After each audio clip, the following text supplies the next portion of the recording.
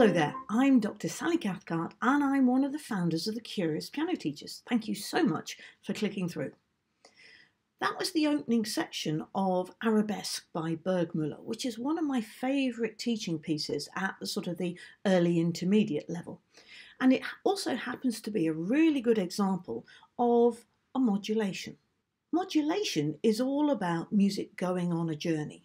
We start in a home key and it feels nice and safe, but then after a while the music begins to lose momentum, so the composers take us to related keys, or maybe even sometimes non-related keys, to give us a sense of adventure and exploration.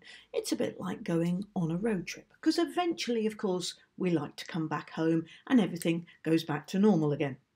And that brings me to the subject of our modulation road trip here. Now, this is designed to help our pupils get their heads around all those key changes and modulations that every piece has in it. Now, I've used this to great effect with both intermediate and advanced pupils, and it really helps them get the sense of structure and the understanding that, especially a longer piece of music, is quite an extended form that needs to be understood from inside out, if you like. So you can print it off and then laminate it, or you can write directly on it. Of course, the choice is completely yours, but it will really help your student to think through all those different related keys. So here's how to fill it in.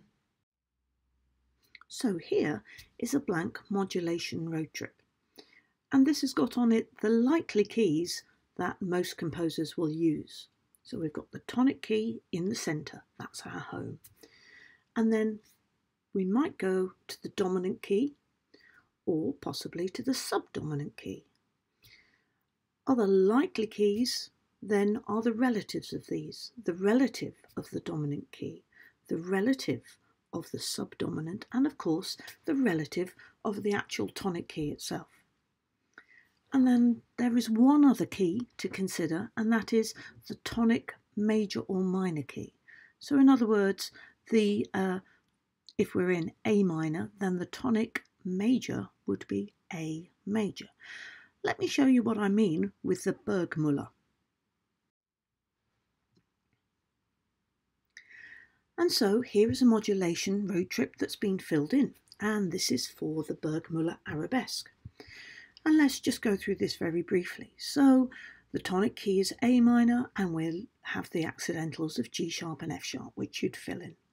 And then you'd look at the dominant key and you'd write that in, which in this case is E minor, with its attendant key signature, and the accidentals that you're going to be looking out for as a signal. You've also got then the relative of that dominant key, which in this particular case is G major, and again we're looking for that key signature of an F sharp. And if we go to the left hand side, we're now looking at the subdominant key.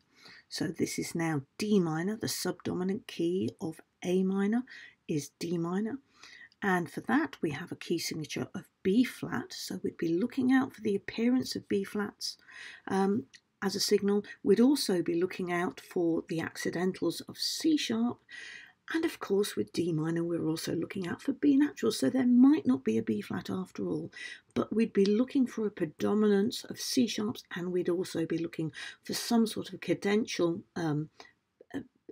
progression in the key of D minor. Probably a perfect cadence, to be honest. That C sharp really is the crucial thing here. And coming down here to the relative subdominants, we're looking for F major, and at this point we're definitely looking for that B flat to come out. And then if we come back to this middle segment, of course we have the relative major or minor, which in this case is C major, and of course C major, well, we'd be looking for no accidentals at all there.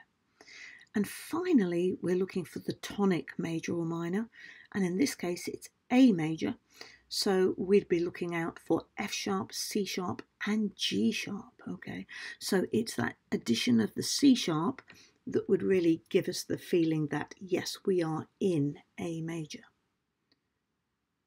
So that is your modulation road trip filled in for the Burgmüller Arabesque. So I hope you found that helpful. You can use it in many different ways, of course, once it's filled in. I mean, for example, what a great idea to send students home with it and say, those are your scales that you're going to practice for this week. Again, that choice is yours. Thank you so much for watching, and please, if you want to see more from the Curious Piano Teachers, just hit the subscribe button, which is somewhere underneath here. That will subscribe you to our YouTube channel, and we hope to see you again. Until then, happy teaching. Bye for now.